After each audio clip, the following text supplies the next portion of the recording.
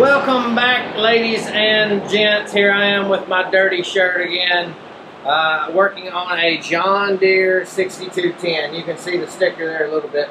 The owner has told me that the air conditioner is not working. I've already confirmed that it's not turning on here. So what I'm going to do, I just disconnected this. First thing I'm going to do is check the power to it. I'm going to use my good old power probe here, and if I have to, I'll use my multimeter. But I hooked my power probe up to the battery there, going to turn the key on, going to turn the AC switch on, and see if we're getting power here. If we are not, then that means it's probably an electrical problem. But I cannot test the pressure to see if it's clogged up in the condenser or anything like that, because I can't get the clutch on. Without the clutch, you can't test the pressure. It doesn't make any sense. So first thing we got to do is test the electrical. So let's see what happens. I replaced the fuse and the relay, and we are getting power now. So we've got power here to the wire that goes to the compressor, but every time, the owner said every single time that he would put in a new fuse or a new relay, it would blow it, which means it overloads. So I used my power probe here. I gave the compressor power, and it said C8 on here, which means the fuse was blown. So I just reset it here, and I can continue to give power and the clutch comes on, but every single time the compressor overloads. So that means there's a heavy blockage in the system, something like that, or you just have a bad compressor. So what I'm going to have to do is take the compressor off. I'm going to have to completely discharge the system, check everything, flush everything out, make sure that there are absolutely no blockages, and then we'll move forward from there. One thing I want to show you, there are these caps over these idler pulleys. This here is your tensioner. You gotta pry that cap off. It's super easy to get that cap off of there, just with a screwdriver. And you got a 15mm bolt. Generally on the 620, 6210, you want to pull it up. I'll show you here. Put this bad boy on there, go up, and as you can see, it loosens the belt. Then you can take the belt off and remove your AC compressor. Looking from the top of the engine compartment here, what you got to do is to take off 4 13mm bolts.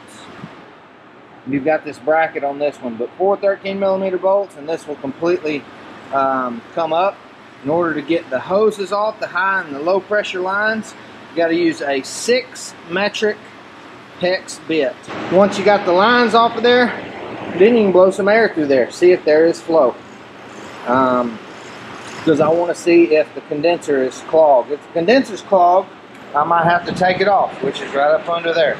And I might have to blow it out, something like that, or replace it. Who knows? We shall see. So I put compressed air inside the lines after taking out or removing the compressor, and there was indeed a clog. So I couldn't blow air in this end or the other end. So I use what I always use, AC Pro. Any type of flush and clean will work real well. I generally use a syringe and put in quite a bit, and so you want it to stay in the lines for at least 10 minutes, and after about 5 minutes I put some more in there with the syringe, and it busted straight through. So it was actually flowing. I've let it sit for a little bit. Now I'm going to blow it out with air, check everything, check all the lines, make sure we're good to go, replace the O-rings. That's something you always want to do here. Replace those guys, and replace the dryer if you have one on it. Alright, after we had a bolt on the top of the hose break, I had to drill it out and all that. I had to go track one down. Took me a couple hours. After we got that taken care of, we got the new compressor back in, all 4 bolts. Here we are, 13mm. This is 6mm hex. This one's 40mm long, if it matters to you, and I think this one's 25. But we blew out the lines, used the flush, as we already said, and we put the belt back on. Usually on something like this because this is in the way, the coolant tank. I took the belt off down here on the alternator, took it completely off, put it on up top, and then with a wrench I moved the tensioner pulley up, loosened the belt, and pulled it here on top of the alternator. So that worked. Now we're going to charge it up and get it going. So hopefully next time you see me, we'll be blowing cold. So it took quite a while to recharge it, but we got her done, and we are blowing a good 65 degrees in the cab. It's 90 degrees in the shop right now, so that's pretty darn good. I want to show you, as you already know, there's the compressor, there are the hoses, there's the low pressure fitting. The high pressure fitting is right here. Well, right here. As you might not be able to see it, there is your evaporator or your dryer, and your high pressure switch is right over there. So if you're looking to do anything on a 6210 John Deere AC system, this is it. One of the things I want to recommend when recharging something like this, especially when the condenser is at the very front, so you've got condenser, AC condenser, then you've got transmission cooler, then you've got radiator behind here, then you've got your fan which pulls your air that way.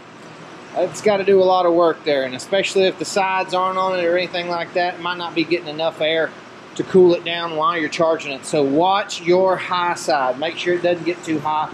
One of the things that I always try and do is I put a fan on it, but especially because on many of these tractors, you'll have the battery here, which that does allow you to get some air through there. However, you got a battery right there, and you got the lights, so no air is coming through here.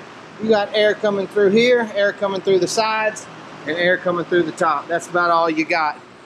So there it is, a John Deere 6210 AC system. If you need help working on your own, hope that helped you. Thanks for watching.